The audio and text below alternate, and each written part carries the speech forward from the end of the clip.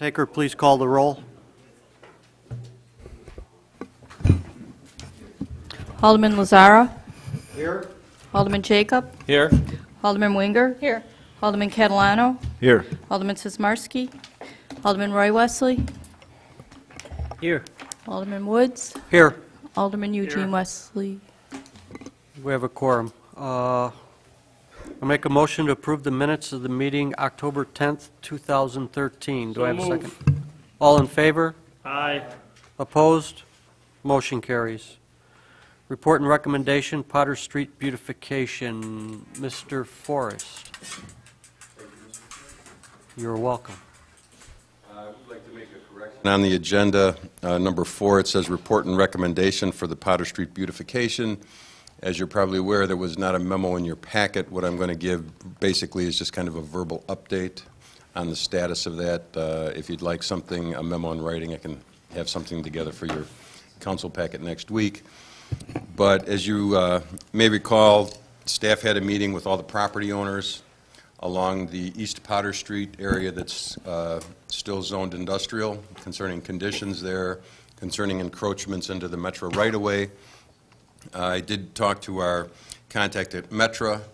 He has had their real estate division, or I'm sorry, their legal division send a letter to all the property owners along that stretch of Potter that may have personal property or storage encroaching into the right-of-way to remove it. Unfortunately, his first letter did not have a compliance date.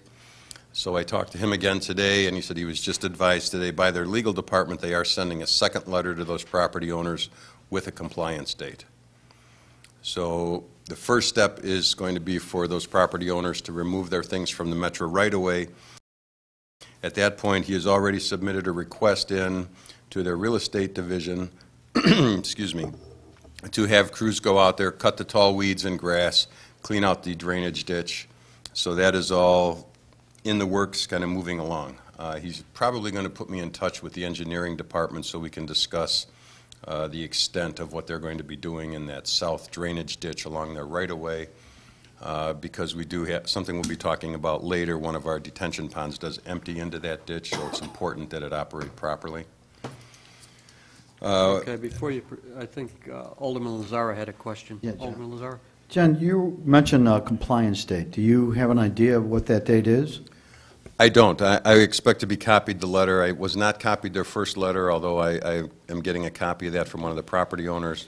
But I did request that he send me a copy of the second letter that goes out so we can be a little more in the loop on that. I mean, we came to the realization that, yes, some of those businesses are encroaching past their rear property line onto Metro's right-of-way, but the bottom line is it's not our responsibility to get them to get that off of somebody else's property. It's Metro's responsibility to require them to do that. All right. I mean, I would sure like to see trees planted along Potter before, you know, my my term is over. So, you know, thank you. Okay. And that leads me to the second part of my comments. After we had the meeting with the property owners, midsummer, we sent out a survey form to all those property owners to see, kind of gauge the interest in participating along with the city in a program to, to improve the appearances of that gateway into the city. The surveys have been slowly trickling in. In fact, we still got one in last week. So far, all of the property owners have agreed that they want to participate with the city to do something along those rear property lines to improve the appearances, whether it be planting trees or some kind of landscaping. One of my questions was asking if they would be willing to grant a 5 or a 10-foot easement for access for landscaping, and again, they've all said that they would be willing to do that. So at this point, all the property owners are on board with that. I've had a lot of contact with one property owner over there that owns 3 or 4 of the properties, and I talked to him again today. He says, just let me know when we want to get going, and I'm ready to go. As far as the front of those properties, staff's kind of talked about it, and I think I talked with you about it the other night, Alderman Lazara, about the only thing we could really do there is all of those properties between Central and Ash have paved out to the street, to the paved street line. Well, part of that is city right-of-way. So even though for years that's been paved, it's been utilized by some of those companies, about the only thing that we could really do along there, if we really want to do something on the front of those buildings, would be reclaim our right-of-way, take that paving out, maybe put some kind of landscaping along the front of those properties if we wanted to go that route. Something to think about, and maybe talk about at a future committee meeting. So that might be one option we can do over there. John, can I hold you 1 second? Sure. Alderman Eugene Wesley. I just have a question on that letter that went from Metro. What if they don't remove that stuff? Do we get involved in going in there and legal opinion, do we get involved and help Metro cite him, or how does that work? I mean, it's on Metro's right of way. I mean, we aren't sending the letter on the city. Mr. Forrest. Well, again, unless Mr. Bond wants to comment on that, it is Metro's property. I'm sure Metro has quite the legal team, and I'm certain that if they do put a deadline down there, there will be a consequence to these property owners if they don't comply. But as far as the city getting involved with that, I'll let Mr. Bond comment on that. Mr. Bond. Thank you. Yeah, Metro does, as Mr. Forrest indicated, Metro does have it's their property. They have the right to make sure that their property is being maintained properly, and that anything that's put on their property is subject to being policed by them. The city doesn't have any legal authority to be able to enforce the code against another someone else on that property, but there is a legal mechanism for them to do that. They can go to court and seek to complain against that individual, or seek to enjoin them from depositing or whatever. But the city doesn't have any independent statutory authority to be able to make that enforcement. Can I do a follow-up? Alderman Wesley. And the other question I have is, I understand the tree issue, that we're going to ask for the right-of-way to plant trees. Is that the city's going to pay for that whole project, or is a business is going to help pay for some of that project? Or is Metro going to help pay for part of it? Mr. Forrest. In a perfect world, the master plan here, we have some things, we have a project in the works up in the industrial park that may result in this particular developer contributing several dozen trees to the city. In addition, we have a subdivision that will be coming forward at the next council meeting that we're going to be closing out, where we're also going to be getting several trees. When they give us these trees, we have the option of planting those trees where we want to. So again, in the perfect world scenario, which we're hoping, there's a very good possibility that the majority of the trees that we're going to be planting are going to be provided to the city for their use by others. And who's liable to maintain those trees after they're in play?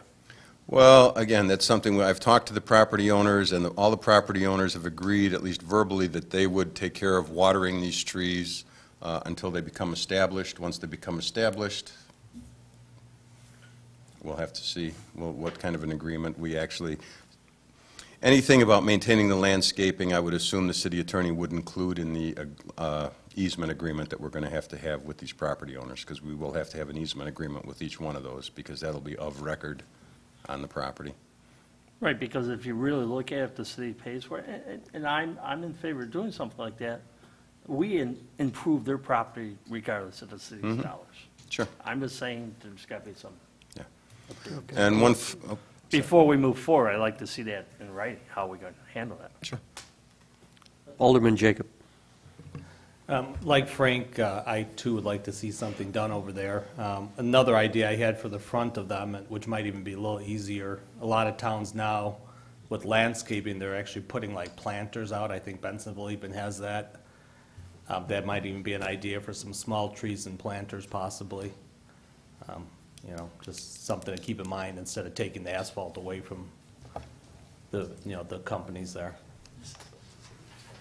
Mr. Forrest. That's, I mean, kind of my final comment on this is what we're doing right now is I have the city clerk's office researching to see if we have any active license agreements with any of those property owners. Typically, if somebody wants to use part of a city right-of-way that's not developed for parking or for their business use, they would have to have a license agreement with the city, approved by the city council, typically signed by the city manager.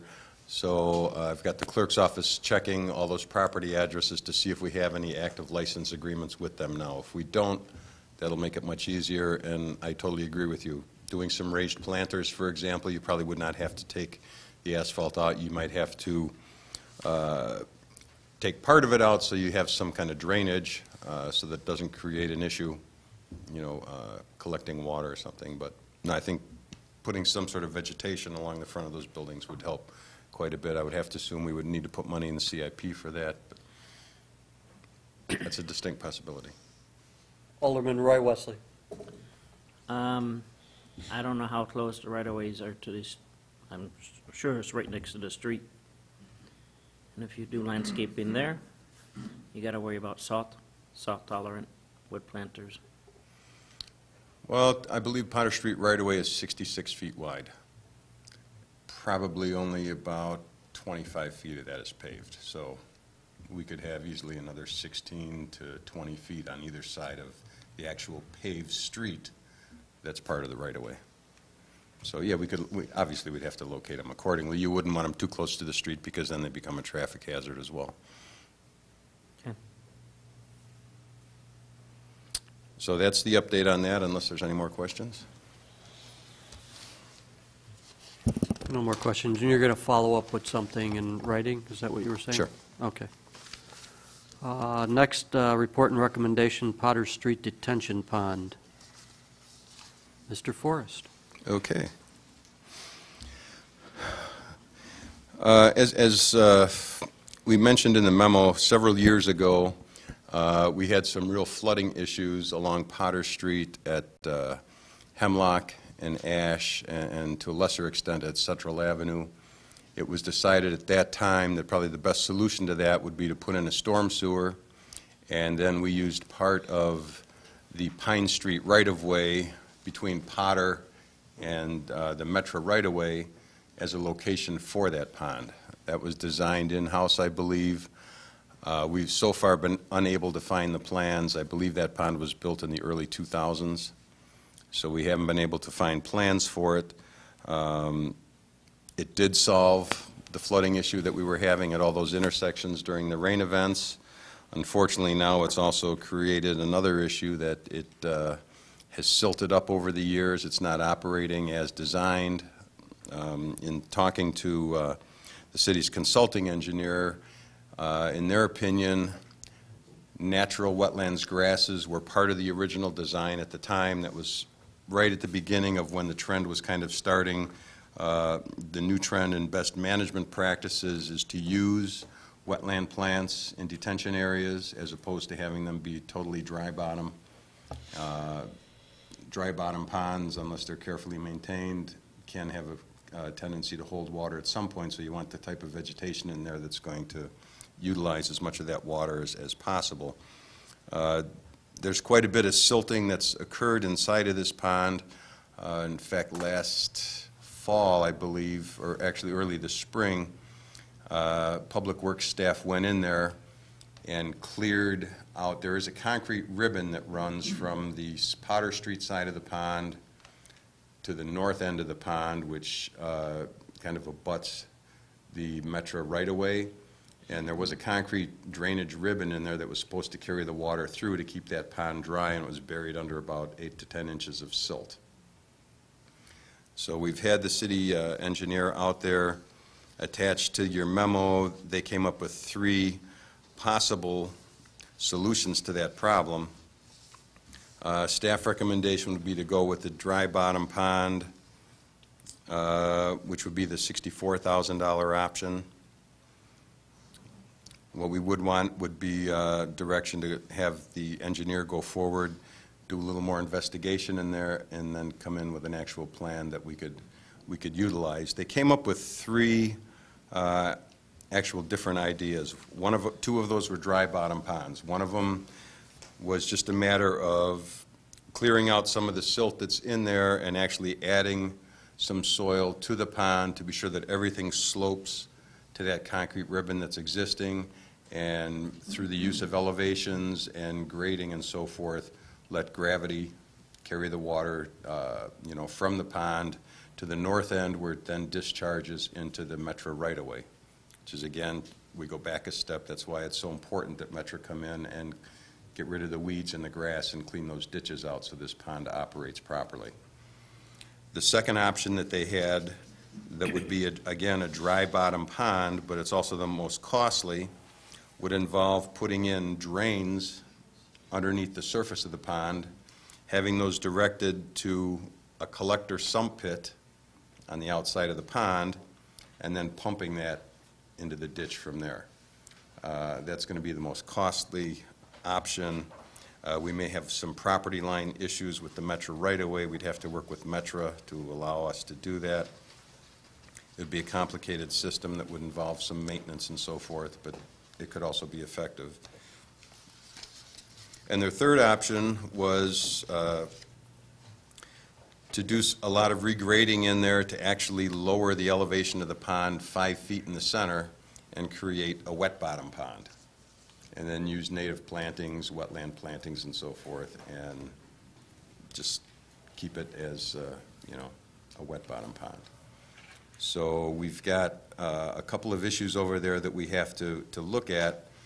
Is there's a roof drain that empties into that detention pond from an adjacent property to the west that was built after the pond was done. I've already spoken to that owner. For him to disconnect and redirect that roof drain is not going to be a big issue. He doesn't really have a problem with it. On the other side of the pond, there's a group of 4 townhomes, and their sump lines also empty into that pond. That's going to be a little more complicated to solve that issue.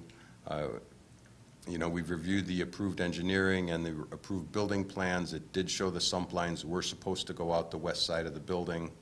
Unfortunately, it didn't totally specify where they're supposed to end up. So those plans were approved by the city engineer that was on staff at the time, and the final inspections were also approved by the city engineer that was on staff at that time. So I've already talked to the city engineer. We've kind of talked about a couple of different options to deal with those sump lines and how we can handle those, either redirecting them out of the pond or including them into one of these designs, but having it so that they positively drain out of the pond and they do not create, you know, and so they don't wash away the bottom of the pond like they're doing now when they empty. So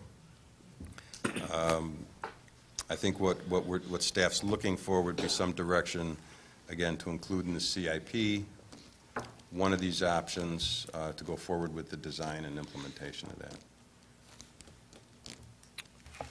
Alderman Jacob. Question on the dry bottom pond. Exactly what do we mean by dry bottom pond?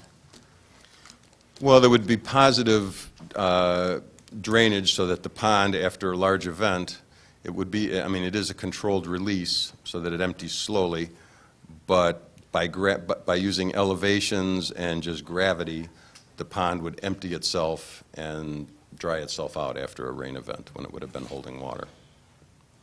Alderman Jacob. So we're not, I mean, that would solve the problem of all that mess in there? Correct. Okay, thank you. Alderman Lazar.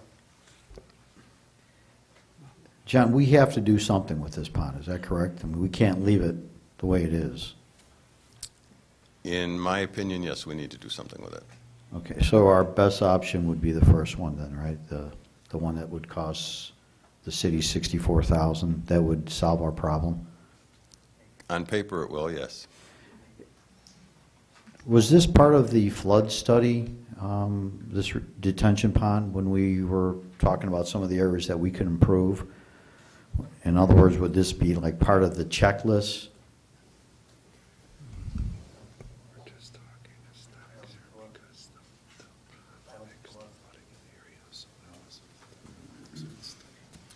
I don't believe it was in the study. I think we're really talking more about aesthetics and kind of getting this pond to operate how it did when it was originally designed and installed. I mean, right now it is not operating per design. Thank you. Alderman Roy Wesley. John, I want to go back on that statement that you made, you couldn't find the plans. Do you scan the plans at all and put them in the computer? Or do we not have that option to do that?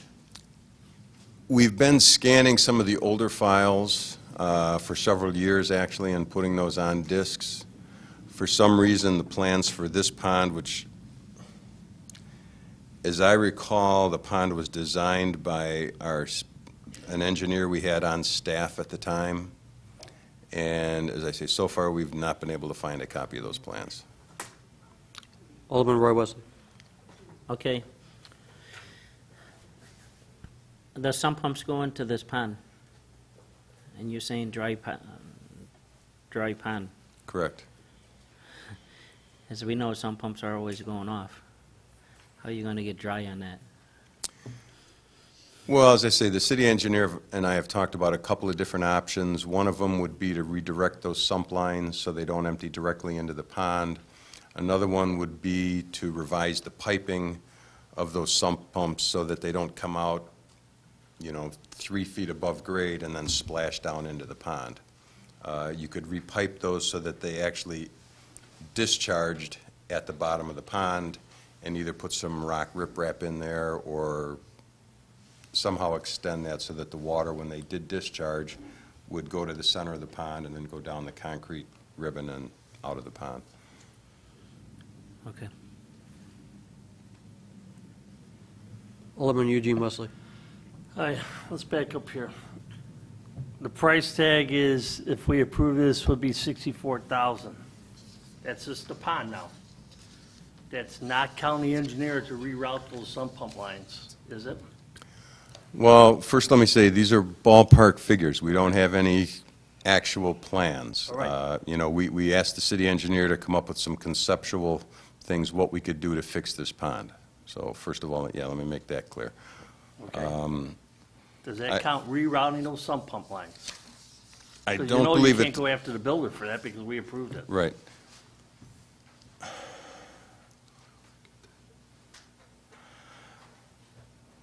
I would see it have to here. double check. They do have, again, on these cost breakdowns, they did break down all the different steps and what the cost was, and on the one dry bottom, it says extend footer drains.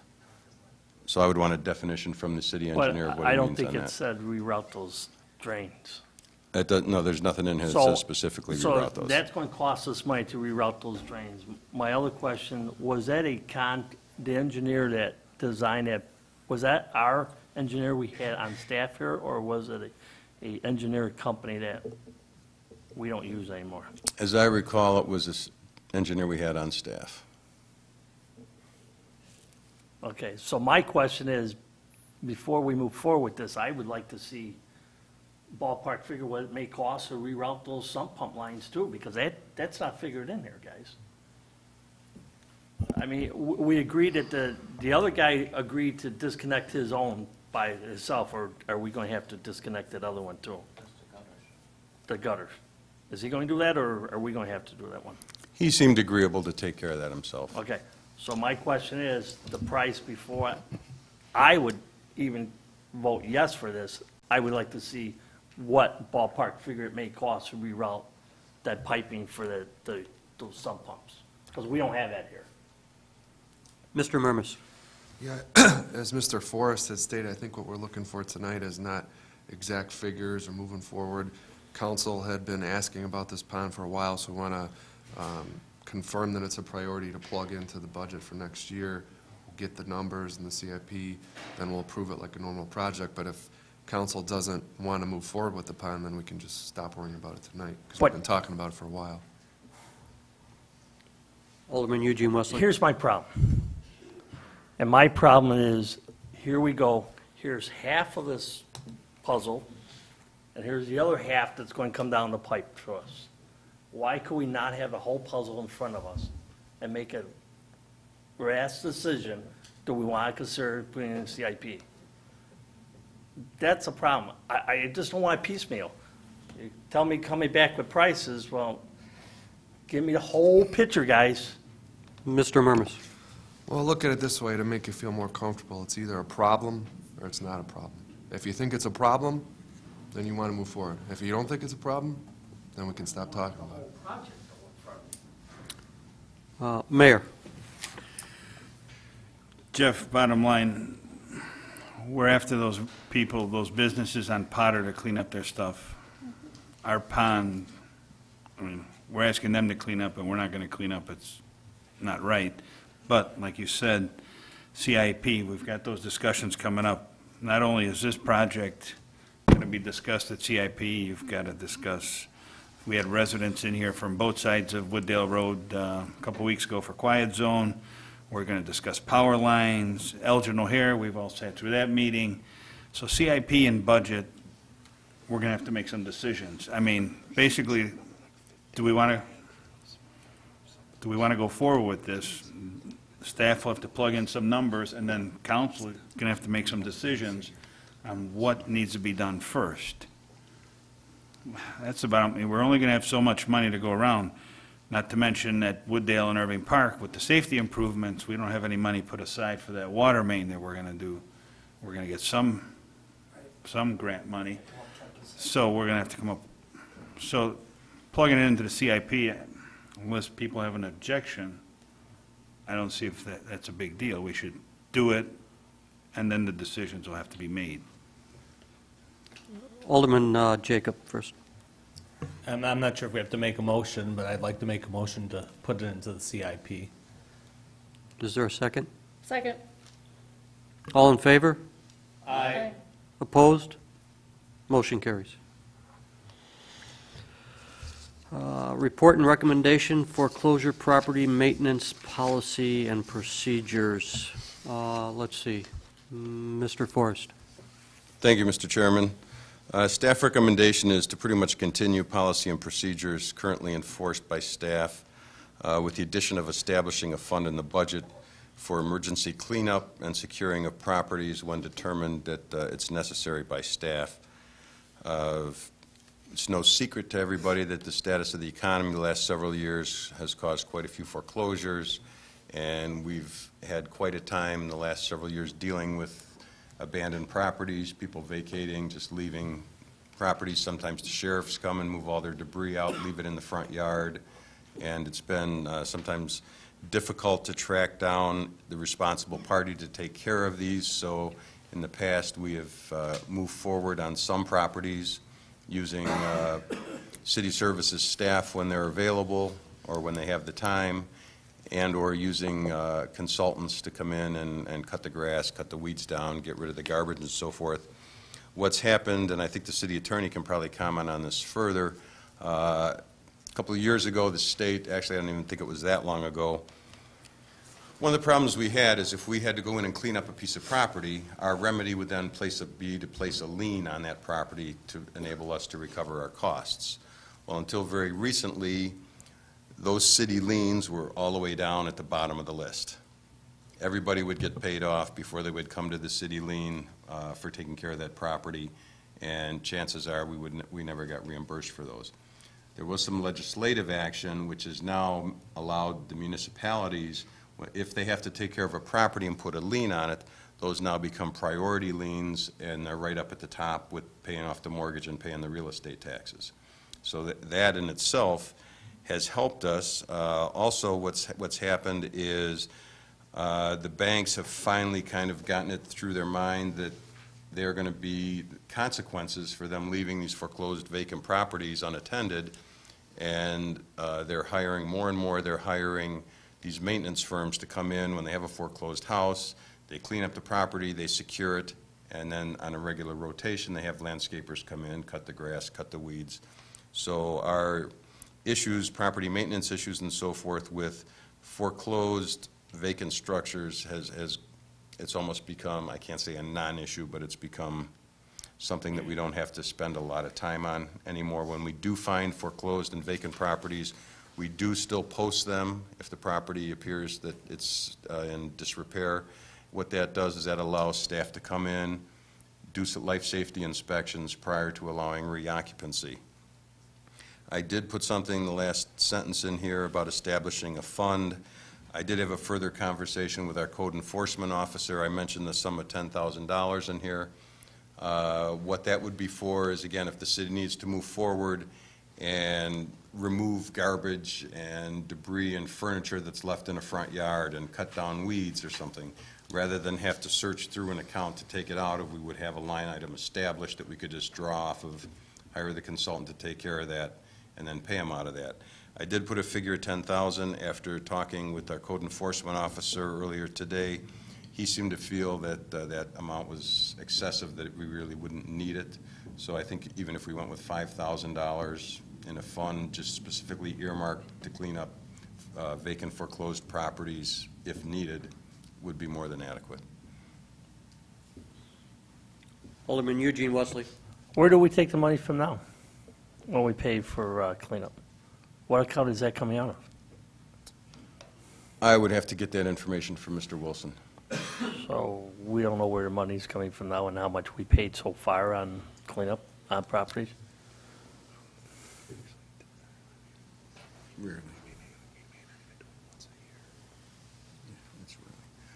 I don't know. I would have to get those figures from Mr. Wilson. It's not excessive. So are we looking to consider this for next year's budget for 10,000? Correct. Yes. No, I'm not, I'm not looking to establish a fund now. I'm looking forward. I'm sorry, I should have specified. If we can set up an account for next year's budget. I guess, my opinion, put in a budget and see what happens. Alderman Jacob. What is our policy on maintaining these properties? Well, they're expected to be kept in compliance with the property maintenance code, just like any other property in town.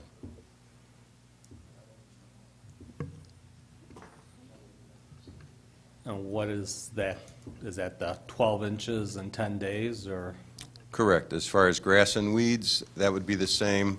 As far as the condition of the structure, they're required to have, there can't be broken windows, there can't be doors that are kicked in or unlocked. The building has to be secured. If it's not secured, in the past, we have had these structures boarded up, and in fact, we even added a section to the building code several years ago that if we have to go to the point of boarding up a vacant building because it's not being taken care of by the owner of record, you actually have to paint the plywood so that it matches the exterior of the home, so that it's not, totally unsightly.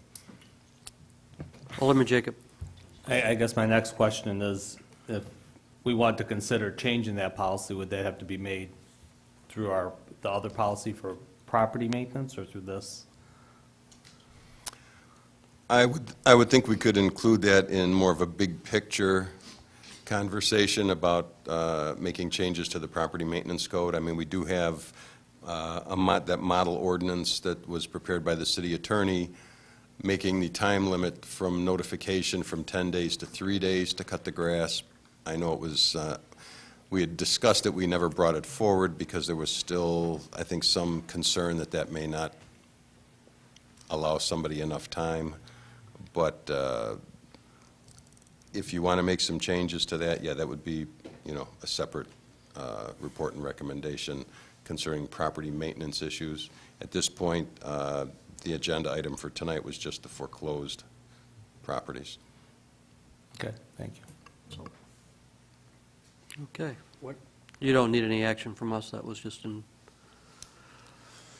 informative, correct? Correct. And again, just to, kind of put you on notice then that if it's agreeable to you all, we will put a small, we'll put a line item in the budget for maintenance of. Right. Well, it would make foreclosed sense if properties. we're expending capital to improve those properties, that we had a line item specifically we could look at and go, okay, last year we spent 3,000, which would be able to answer Right. Alderman Wesley's question. Alderman Eugene Wesley. That's exactly, I'd like to know how much we spent so far and what account it came out of, because I have no clue what account it came out of. Well, if someone has it tonight. Mr. Wilson's out of town, so I don't think we're going to get that answer tonight. I think if he would have answered it. Okay, so that ends that. Items to be considered at future meetings, do we have any? Alderman Roy Wesley. I guess it would come under planning. I want to talk about redoing the wards for the election, because Ward 1 is a lot larger than Ward maybe 2 or 3. remapping? Does that come under planning? Well, let me ask a question. Mr. Bond, are there some time constraints or other issues that we? Yeah, how there's a that works couple of things you need to do, and we explored this at one time a couple of years ago, and you have the right as a council, if you wish to redistrict, you're not obligated. There are certain statutory requirements for you to obligate, and that obligate you to redistrict, and that is if there's a significant disparity between the size of the wards. And in the analysis that was done based on the information we'd gotten from the election authority, at that time, there wasn't sufficient to mandate that. Now, there was a disparity in the amount or the size of those wards, but it didn't require under the municipal code, that didn't mandate that you make those changes.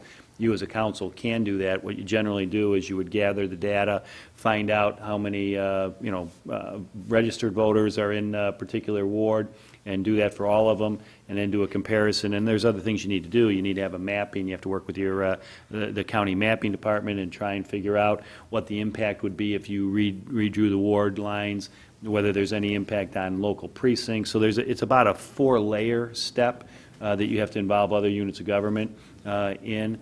There are some time constraints. Obviously, you have to do it in advance of a municipal election in order to do that. But, it can be done if it's a desire and will of the council to do it. And there's a couple of steps, and we'd already gone through those initially, so they're in place. We would just simply have to update the data if that were the case, if the council's direction was to go forward.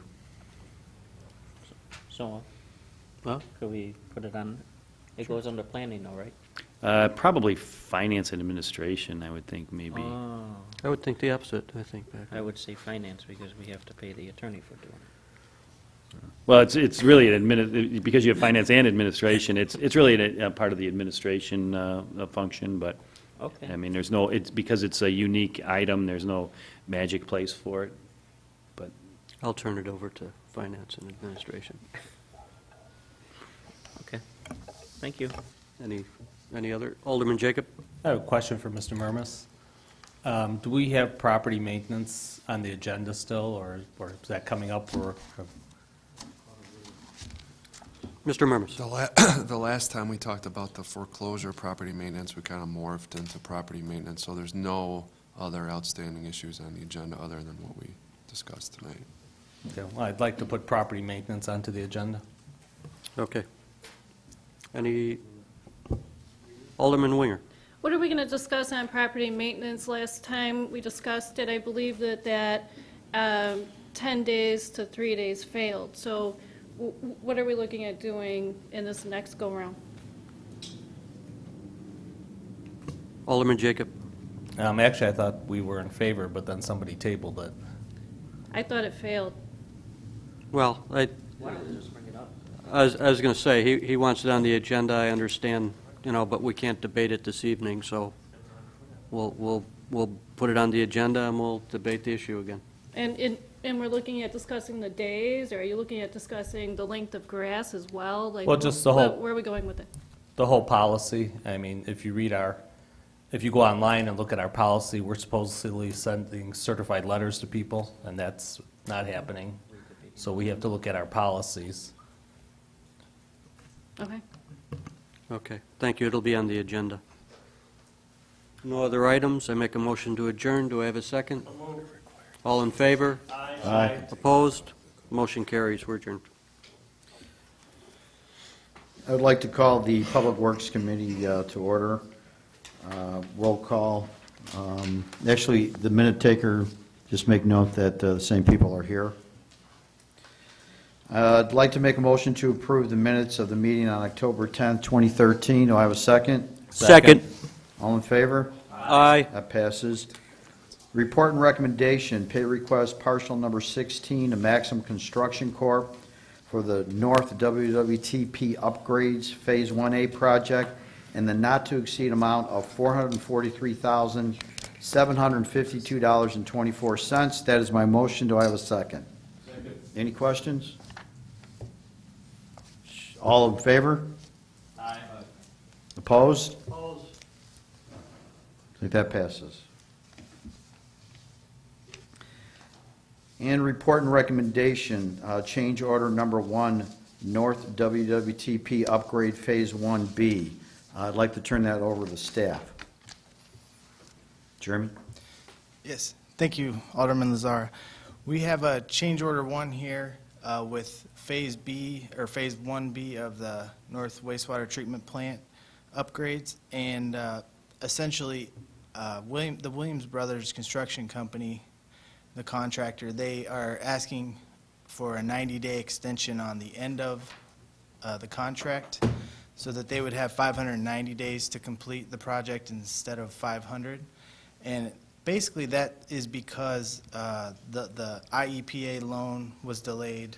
The approval of that loan was delayed several months, as well as Maxim causing delays as well on site.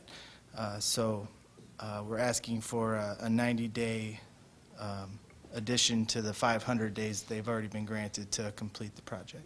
Okay. Jeremy, are they asking for a later date as far as starting time?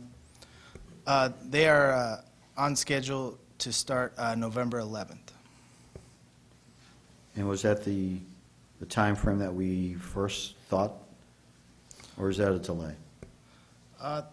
That's a little behind what we initially thought.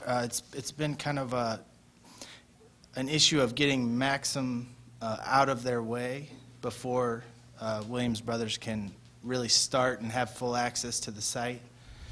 Okay. So I think one of the main concerns that the council would have, and we would like to see if we can get this answer tonight, does this affect our loan in any way? no, it does not.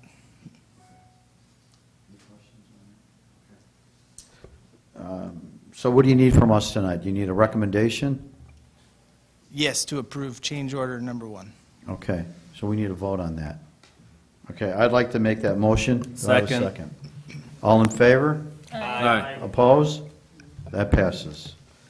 We have a report and recommendation, professional services agreement, amendment number 3, HR Green, Inc., construction phase services for the North WWTP upgrades Phase 1B project. Again, Jamie, I'd like to turn that over to you. Thank you. Yes, again, on this one, staff recommends approving amendment number 3 with HR Green for an additional 90 days of construction supervision services. So this is pretty much tied to change order 1, and if if Williams Brothers Construction Company was to use those extra 90 days, then we'd also have to have our engineers supervising the site and managing the project for an extra 90 days as well. So what this does is basically add those 90 days to HR Green's contract if needed, based on the extension of the Williams Brothers contract. All right, any questions? Alderman Eugene Wesley? I have one question. So, say Williamsburg, we have a mild winter, and they finish this project early.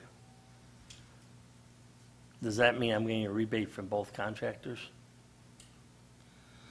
Am I getting a rebate for HR Green if we don't need them for the 3 extra months? Jim? Well, with Williams Brothers, there wouldn't be any reason for a rebate because there's no I'm sorry, I meant addition to the HR contract, Green. That's additional where I was amount. coming from. Am I getting a rebate? With HR Green, with this amendment we're speaking of right now, it's only to increase the contract amount if it's needed. So if they only take 500 days as originally planned, then HR Green would not bill us any additional days. Okay. But there is still another contract coming from HR Green for the UV building yet, that we haven't approved yet either. Am I correct? Well, I think that's what we're doing tonight, No, isn't it isn't. This is a total separate contract to extend for Williams Brother on the 90-day contract extension. But we still have another bill for HR Green that we don't have a contract in front of us for the design when we did the UV building, that we don't have that in front of us either. So this is for the extension of 90 days. So Right, for there's the still engineering. there's still another contract coming for HR Green for the design of it. I was hoping we could have done them all at once. Oh, but yeah, they didn't have it. I think that's a completely different contract, right? Right. Yeah. I thought we were going to do them all at once. Oh, no, okay, just those two right now, just the extensions. Yes, that's correct. On both H.R. Green and Williams Brother. Okay, I'd like to make that in the form of a motion. Do I have a second? By amount not to exceed. Well, we don't have an amount because, Fee can be covered by the 6,000. well, where are you reading that? That's construction services fees can be covered by the loan of 6,000. What is the contract amount for extending it?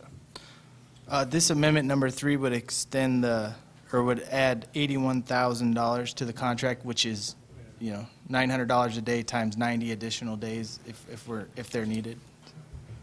Alderman Woods? Why are we extending H.R. Green's?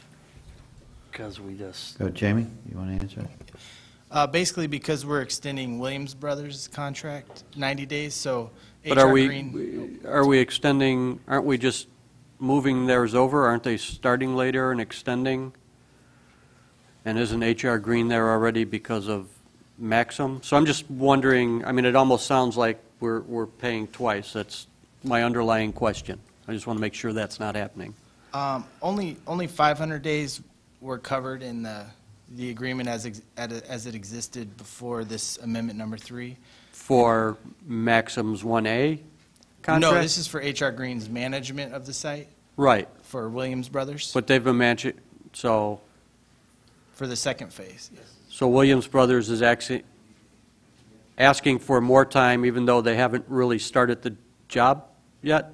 But I thought that request was only because they're not officially starting. They moved in trailers, but they're really not starting the work because they can't start the work. Correct? Am I? Yes, that's correct. Okay, so maybe he's chomping at the bit. I don't want to take over, I don't want to take over the meeting, but. You don't.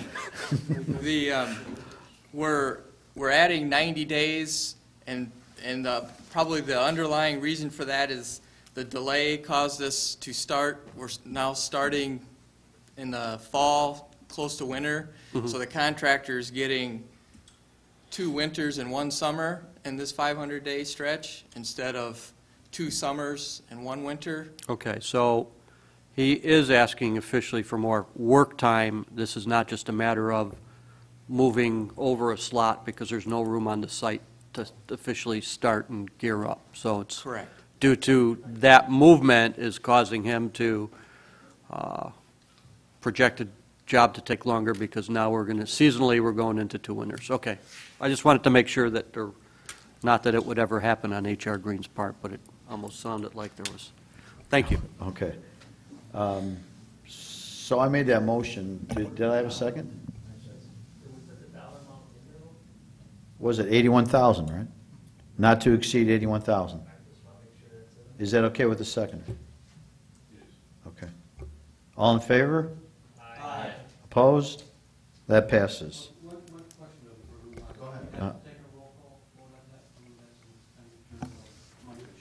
Not at the committee level, you do at the council level, that will require yes. I have items to be considered at future meetings. I do have one that I'd like to put on the agenda. The Stormwater Committee would like to host a cleanup Salt Creek Day, and they would like to see if we can have the city kind of help us organize that. We do know that Elk Grove does that, so maybe we can have someone from staff reach out to Elk Grove and see how they're organizing that. Does anyone else have anything for Alderman Wesley? Yeah, I want to see if we could put in our contracts for any projects being done that they notify the residents of what is being done. I had a resident that the gas company came in his backyard, started marking up his backyard, and the project was across the street. And no notification of what's going on Where was that at? on Addison Road, where we're putting that sidewalk in. Okay. But we need to put in our contracts or something, that the engineers, whoever project that is, that they notify the residents of where Julie might be marking. Yeah, we could put that in the agenda. So, I don't know if that, I would think that would go into contracts. Jeff? Yeah, typically, that type of thing does happen. This one slipped between the cracks. We'll make sure to tighten up language, I guess. I don't think we need to bring it to committee. Okay, so we really don't need that on the agenda. Okay. We'll just make sure he does it. Anything else? Mr. Woods? Could we look into, I've gotten many calls on those ponds at Elizabeth and Wooddale Road. It's a long story. We've gone back and forth with them, and we either have to enforce something on the owners there, or I'm not quite sure what we need to do, but, you know, this summer there was mosquito issues with the one elderly couple because of the sitting water and the grass and lack of maintenance on those. I'm not quite sure where to put that or how to address that, but it doesn't go away. Go ahead, Alderman Wesley. Jeff, do you have, you said it was gonna be in our packets, or you're gonna give me the list of the ash trees that are coming down? Is that list done? Go ahead, Jeff. Yeah, we worked on the list this week. I was planning on getting that into the report, like I said, tomorrow. Tomorrow? Yeah. Okay. I thought it was gonna be in my Dropbox here, since I'm getting used to this thing. You're a day too early. Okay. All right, anything else? Like a motion to adjourn? Have a second? Second. All in favor? Aye. Motion to adjourn.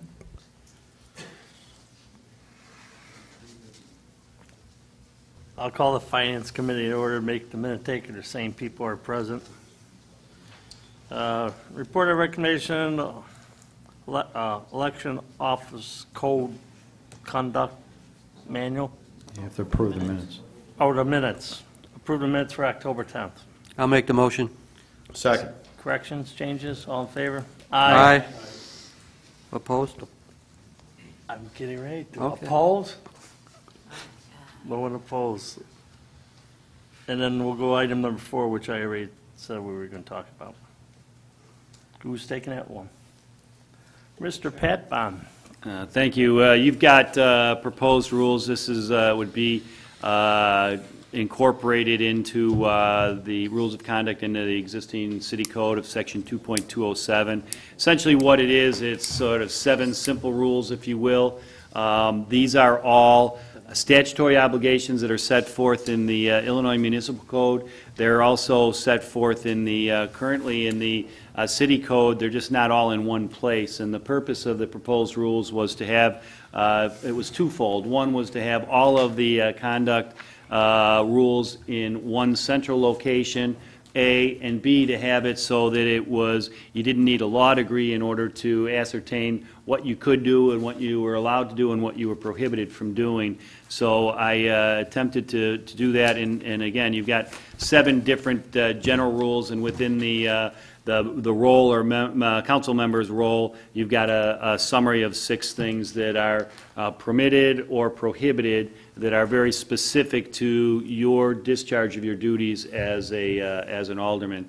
All of you have taken an oath of office to discharge your duties in accordance with that oath, in accordance with law. So I know there's been a lot of debate and discussion about this, and there's nothing in here that is not currently imposed upon you as an obligation or a prohibition. But as I said, what we've done is we've taken them all to put them collectively into one location and to put them in a way that it would be very simple for those who are sitting up here now and those who follow you in the future to know what is expected of them, whether it's a new alderman or one of long tenure, to know exactly what is permitted, what is prohibited, and kind of give you guidance as you discharge your statutory responsibilities.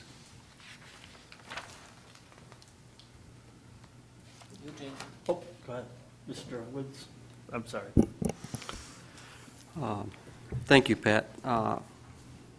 After all that, I mean, I don't see that what we have to pass or adopt. I think it's great that you put it together. It's in a booklet. They can hand it out to all the aldermen and use it as orientation for all the new aldermen, but since it all exists, I don't see the need to recreate the wheel, so to speak, and pass this. I do appreciate it all being in one place, condensed, for the ease of everybody's reading, for those people who don't like to go through those volumes of boring text. Thank you. Mr. Jacob? I guess a question for Pat. So there's nothing in here that's not already in the other books? Mr. Bond? That's correct. Now, some of it comes from state statute under the Illinois Municipal Code. Some of it comes from your existing city code. And what this does is takes all of those and puts it all in your city code and all in one spot. But these are already statutory obligations that are imposed upon you as you sit here today. Mr. Jacob, you have a follow-up? Yes. I'm not sure if Mr. Murmas or the attorney would answer this, but if that's the case, why can't we just instruct the city manager to hand this out to all elected officials? Why are we voting on it? I'm confused why we're going to even vote. Who's saying? Mr. Pat Bond? Well, I'll give you an example. One of the things, you've got a section of your city code that identifies the role of the city manager, and it provides the city manager has exclusive authority to hire, fire, discipline employees, direct staff, prioritize city projects. So you have to extrapolate from that authority that you as a council don't have that authority.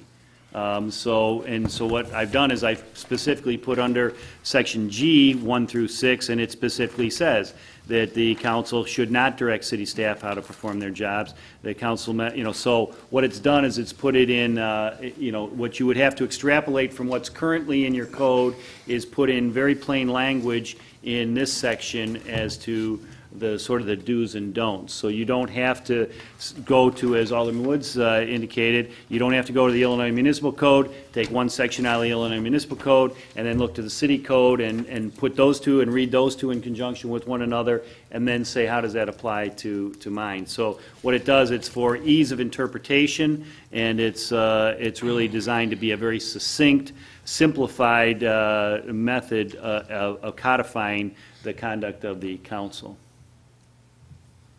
Mr. Jacob? Okay. Now you're confusing me a little bit more. Now, is there something different here, or is there not something different here? Yes or no, Mr. Pat Bond? There is nothing different than what you're, in terms of the legal authority, than what you're currently obligated. But as I said, you've got to read several different provisions of state law and several different provisions of the municipal code of the city of Wooddale in order to come to these conclusions. And now you don't have to confer with a lawyer to interpret these various sections. You've got it set forth in front of you. And again, when I say you, I'm talking about collectively you and those who, in the future, who will be looking to this. And it really is designed to provide guidance to the aldermen, so you don't need a law degree in order to say, what is it that I, as an alderman, can do, what am I supposed to do, and what are my responsibilities? You have it right there. Somebody can go to the code in the future in section 2.207 and say, oh, okay, I understand that. And I don't have to look and say, okay, because currently you've got a section of the city code that tells what the aldermen do. You have a section of the city code that says what the mayor does. You have a section of the city code that says what the manager does. You have sections in the municipal code that set forth the different authorities that are out there. And what this does is puts it in a very concise, and believe me, for a lawyer to put a page and a quarter together with all of that information, that in and of itself was a challenge. You know, more and more you talk, more hands are going up. Mr. Art Woods? I'll come back. Once again, I applaud and appreciate the effort, and I think it will help some people that don't want to do that reading, but I don't see it as something we have to pass. I think it'll be a great handout to the elected officials and excellent new material for the orientation of new aldermen or mayors, as they may be, or treasurers and city clerks. But I don't see the need to pass something that already exists. I get that you clarified some of those things, but I guess, for me personally, I'm not ready to accept all those clarifications as fact. Thanks. Mr. Frank Sarah. Pat, exactly what are we passing? What is it that we're seeking? Go ahead. Okay, what you're doing is you're passing a codification in your city code of provisions of the Illinois Municipal Code and clarifications of the current city code. So what you're doing is you're codifying that. In other words, you're making that law in the city code. It becomes part and parcel of the city code. Some of these are currently in the code in other fashions. Like I said, the city manager's role is already set forth, but the sections that are set forth in G 1 through 6, those are not, there's statutes that provide that you as an alderman, if you have a conflict of interest, that you're not supposed to vote on any matter that you have a conflict, that you're not to vote on any matter that you will be the final arbitrator, make the final determination. So what this does is it codifies those statutory restrictions in the city code. And so what is being sought to be adopted are rules of conduct which will be incorporated into the current city code and will be read in conjunction with those other sections that appear in various provisions of the code, and it will incorporate state statute language which is not currently in your code but is you are obligated to follow by statute. Mayor, please. Frank, did you have a follow-up, Frank? No, I'll let the mayor react, and then I'll... Mayor, please. Okay, Jeff, Pat, I think I've heard both of you say a couple times that some of these codes we have in our so-called books are obsolete and no longer in use, and we're going to redo some of these codes. Basically, I know I heard about this about 6 months ago, and I wasn't too excited back then. But is this going to replace something? Is this going to be the first of replacement of the codes in some section? Because I heard we're going to go through a lot of those codes. Some of those are no longer useful. When is that taking place? Or is this the start of that day?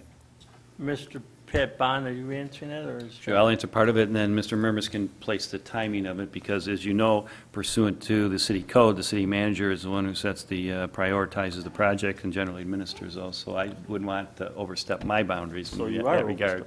But with respect to the answer to the mayor's question, the answer is yes, this is the first in a series, and this would be a revision to the city code. There are some items that are in there that, you know, state statute has changed, some case law interpretations have changed, not with respect to these items, but with respect to other parts of the city code. The unfortunate reality of the situation is updating the city code is a Herculean task to do it and to make those clarifications, and you know, it's not as pressing as your wastewater treatment plant and some of the other things that you have going on, but we are not. Right now, you're operating in compliance with the changes in state law, but we do have some obsolete sections of our code that need to be updated to make sure that they mirror the current state of the law. You know, the Open Meetings Act, Freedom of Information Act, those have all been amended in recent years and continue to be amended. So we need to address some of those, and this is the first of those, and it happened to rise to the top just because of the discussions that the council had with respect to situations that had occurred. So, Mr. Frank Rosario? I'd like to make a motion to adopt this to our city code. Do I have a second? Second. I have a question or two before I'll call the roll on this. My question is, Mr. Pat Bond, let me ask you a question on this situation here. City manager has the right to hire and fire all supervisor and hire and fire all department heads. My question is, does it give the city manager a right to create new positions in his title without the council approval?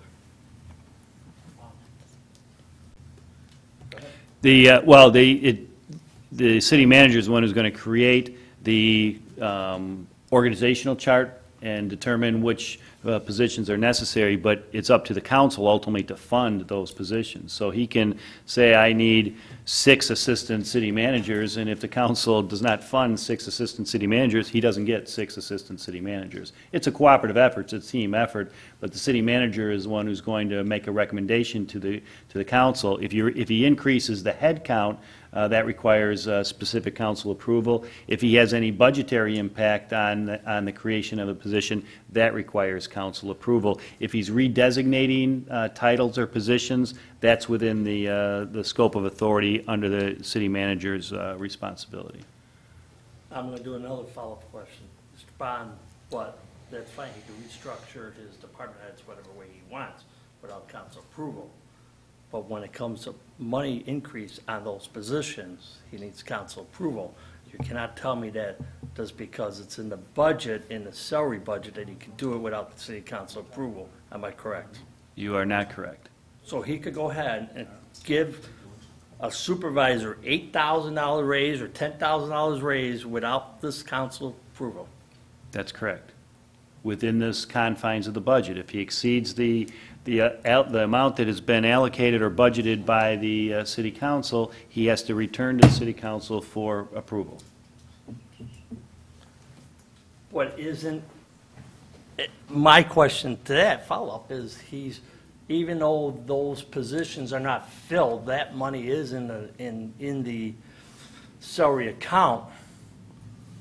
But if he wants to create a person to a higher position and give him a raise somehow, he's got the authority to do that? Yes, he Then does. what we should have did as a council, which we possibly could have done, is hold all that money back when we lost those employees and not spend that money at all and move that money out of that salary account. Could we have done that? Mr. Well, in order to Bond? do that, you would have had to do it by way of a budget amendment, and you would have had to remove those monies that were budgeted for those positions from whatever line item they were, in the budget line item or in that particular department line item. I don't know how it was Well, structured. we could still do a budget amendment like next week if we really wanted to then and move that money out of there. Am I correct?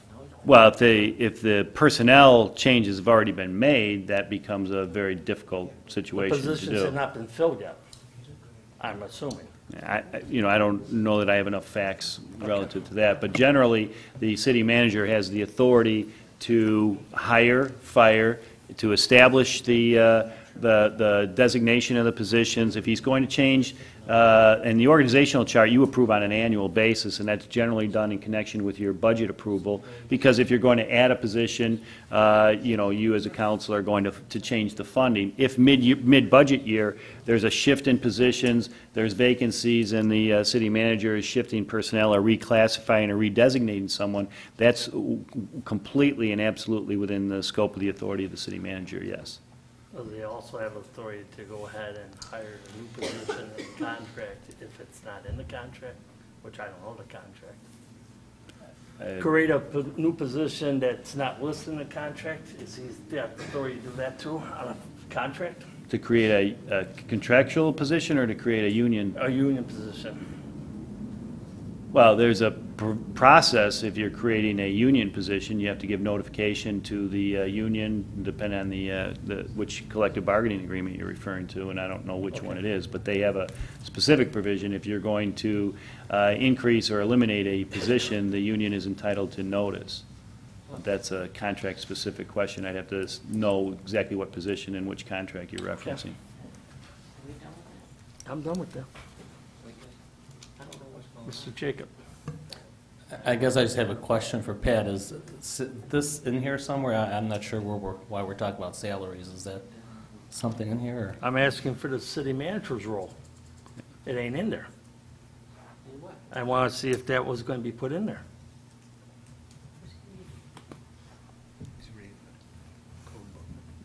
Doesn't the city manager already have a contract? I mean, that gives him his responsibilities? Well, he's got his, I'm sorry. Go ahead. City manager's responsibilities are set forth in his contract, but more fully set forth in the current city code.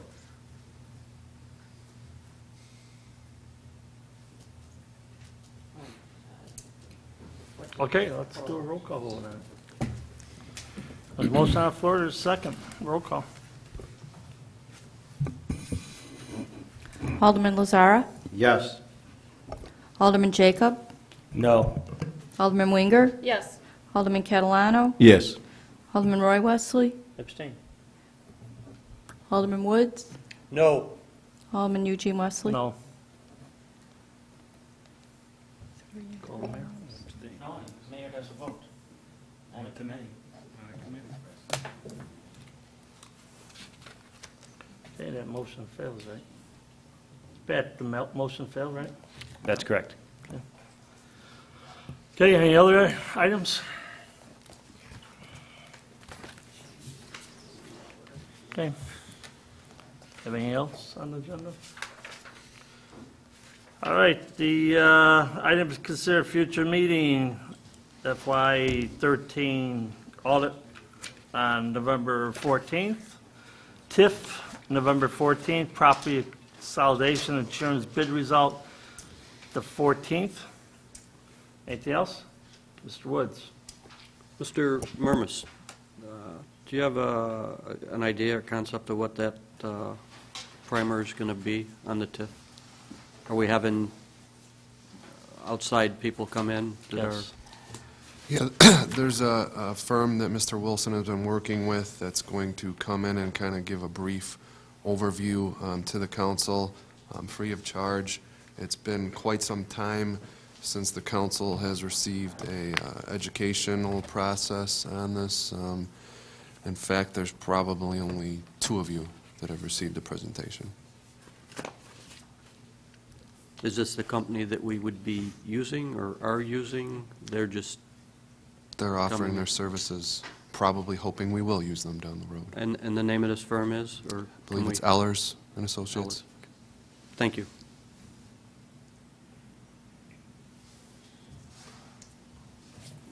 All right, anything else? I'll obtain motion to adjourn. All in favor? Aye. Opposed? Motion carries. Thanks. One more thing.